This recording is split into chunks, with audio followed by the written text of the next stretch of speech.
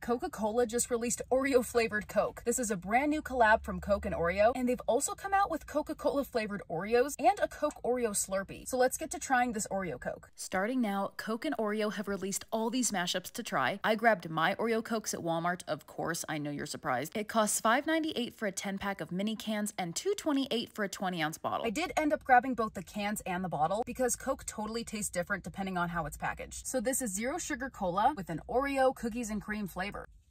I personally think that sounds amazing, so let's try it. Doesn't smell any different. Ooh, I like it. The Oreo flavor isn't super strong. The main flavor I'm getting is definitely vanilla. So if you've ever had vanilla Coke before, kind of think of that. There's a little bit of cookie in there. The cookie part isn't necessarily chocolatey like an Oreo wafer, but there's a little something extra in there. It's almost like marshmallowy. All right, now let's try it in the can. I think the canned one might have a little more cookie flavor, but it's definitely still creamy. I would say for what it's worth, these are accurate to taste. I think they could have a little more Oreo flavor, but I honestly figured that would be the case. In my opinion, it's not gross though by any means. Now, if only I could find the Coke Oreos, I'd be kind of tempted to dip one in this. So are you going to try this new Oreo Coke? And if you've already tried it, what did you think?